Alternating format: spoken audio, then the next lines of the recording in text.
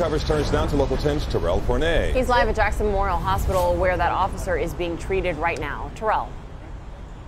And a pretty strong police presence here at the Ryder Trauma Center at Jackson right now. The street actually leading up to the hospital is shut down to allow fellow officers the space as they continue to arrive to check on their law enforcement brother. But let's get to this video we shot just a short time ago outside of the Ryder Trauma Center at Jackson. A number of Miami-Dade police cruisers parked outside of the hospital. Officers in uniform and even in plain clothes have been spotted walking up, some of them visibly shaken as they head towards the emergency room. We know the injured officer is a K-9 narcotics detective who was on duty at the time in his patrol car with this K-9 when this crash happened. He is described as a 17-year veteran of the Miami-Dade Police Force.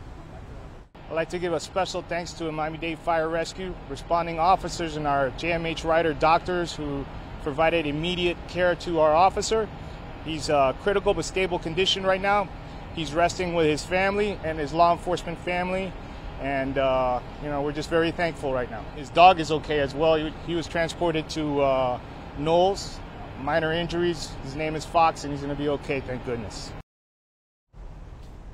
So that was the head of the Miami-Dade Police Department giving that update literally just a few moments ago, saying that it's not an easy call to get about this crash that happened in the northbound lanes of the Florida Turnpike at Southwest 216th Street, a crash that has caused tremendous delays in that area. We know that a second vehicle was involved, but no one in that other car was injured. The circumstances leading up to this crash still being investigated right now. The police department here, they are not ready to say exactly how this crash happened, but you heard it, that officer in critical but stable condition, that K-9 also being checked out at a vet's office with some minor injuries. But we do understand that that officer's family is here in the emergency room by the side of that officer, that injured officer who has not yet been identified. We are live from Miami tonight. I'm Terrell Fournay, Local 10 News.